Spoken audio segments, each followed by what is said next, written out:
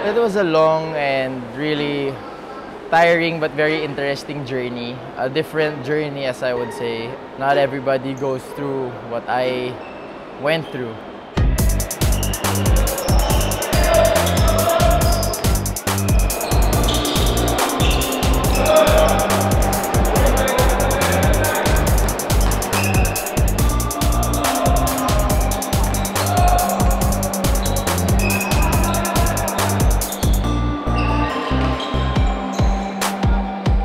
Mentally, siguro, I was probably, it was the deepest. It was I'd say, toughest times.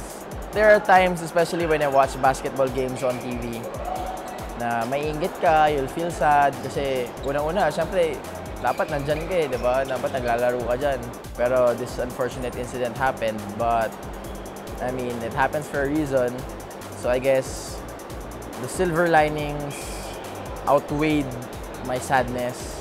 You know, my grief, yung deepest, darkest times ko was always outweighed by, you know, balang araw makakabawi ka din. Yung ganun.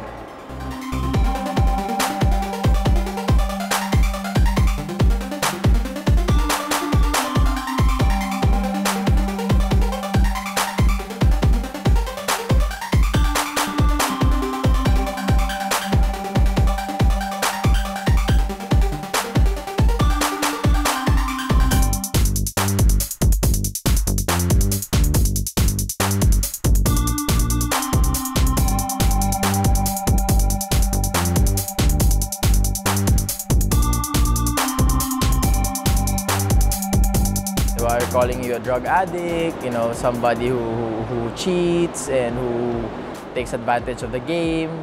But you know, at the end of the day, you know, people are gonna say whatever they're gonna say, and for me, I know what's the story. I know what happened. I know why it happened.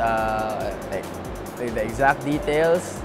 And yun lang nagmamatter sa akin. Yun lang naman ang pinaka nagmamatter talaga sa akin, kung ano yung alam mong tama.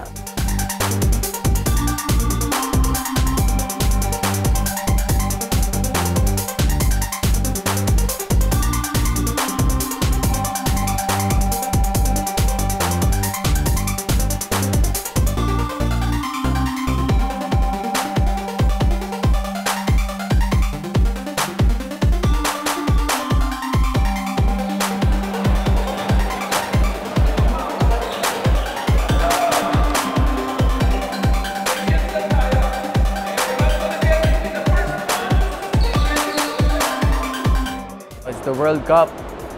You know, wala ka ng rason para magpahinga dun sa World Cup pag nandun ka na sa stage na yun. Ito na yung pinakamagandang stage to showcase your talents.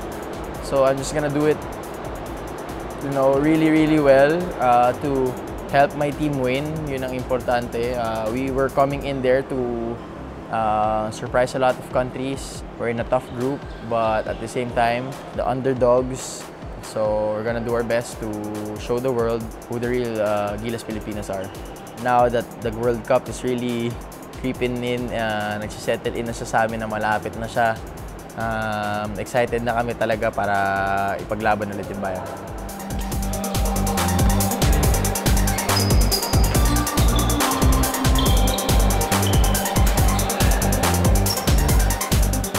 I'm just out here to really work hard and surprise a lot of people na, you know, people thought that it was the end of me when I got suspended, and it was just a time for me to reflect, recover, and really assess myself. That's why I'm so eager to get back on the hard court and play for the national team and for NLEX.